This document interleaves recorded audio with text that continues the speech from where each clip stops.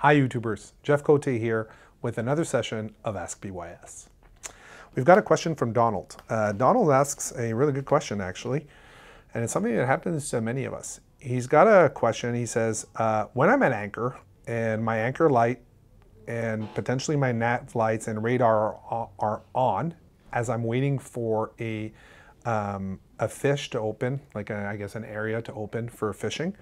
See that a lot around here in British Columbia. You'll see, huge flotillas of boats just waiting for the season to open or an area to be opened up for fishing.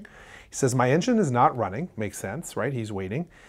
And my battery bank runs low pretty fast. So he asks, what can I do?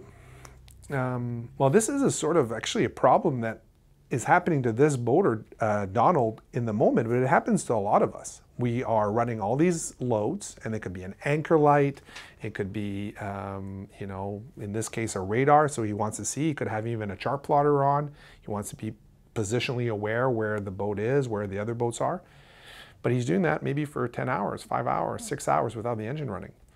So the way to solve this problem is twofold. One is figure out a way to reduce consumption.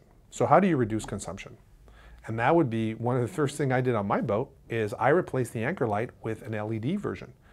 An LED version is about 1/10 or 1/11 less power consumption than an incandescent light bulb for an anchor light. So I went from literally drawing 1.5, 2 amps to, I don't know, it's a joke, like 0.2 amps or 0.15 amps on my boat. It became from something to completely meaningless. So the first thing is start reducing loads. Radars is a good one. Modern radars, and Navico was the first one to come out with what they called broadband radar, but all other companies have them. Raymarine, Garmin, Furuno, obviously B&G being part of Navico and Simrad all have these radars, including Lowrance, have these sort of low power draw radars. So that would be one way, and they're about half the power consumption.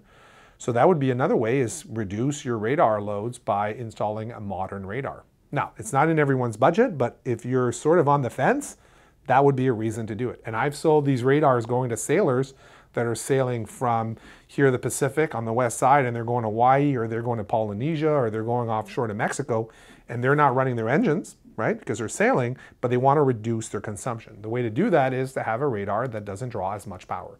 So the first step is looking across the board, where can you reduce power consumption by replacing things to LED or more efficient loads? Number one. Number two is then, once you've done that, is assessing, well, what is the amp draw? So you should have a battery monitor that tells you, listen, when I'm at anchor, I'm drawing 3 amps, 5 amps, 10 amps, whatever that is. And then you need to size your battery bank accordingly. You've got to say, well, listen, if I'm going to be drawing 10 amps for 12 hours, right, that's 120 amp hours. And so if I've got 120 amp hours, you're going to need a battery bank of a certain size. And I'm not going to deal into sizing a battery bank in this video because there is hundreds of articles and videos about that topic on our own website. Some of them are an hour, 2-hour longs if you want to geek out. But then you end up sizing a battery bank to handle the loads that you've tried to minimize as much as possible. So it's really twofold. A, reduce your loads as much as you can. And then once you know that you have your minimum loads, size a battery bank that can run your boat for a period of time.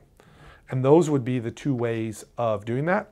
Lastly, I want to add, because I can see the YouTubers putting comments as I answer those every morning, people are going to say, oh, well, what about adding solar? Yes, solar would help. If some boaters are going to say, oh, I'm going to put a wind turbine. That's another way to get a charging voltage without having the engine running. Other people are going to put a methanol fuel cell. All of these are obviously options. Some people have generators. They might run their generators to run chargers, to recharge the batteries. But assuming you don't have a charging source, then the best way is reduce loads and increase your battery bank size. So that's a great question, Donald. Thanks for asking. Thank you for watching this PYS video. If you've got further questions, ask them down below or go on our website to fill one of the forms. Also, support to keep this YouTube channel ad-free by donating on PayPal or purchasing some merchandise on our store. Don't forget to subscribe, and thanks for watching.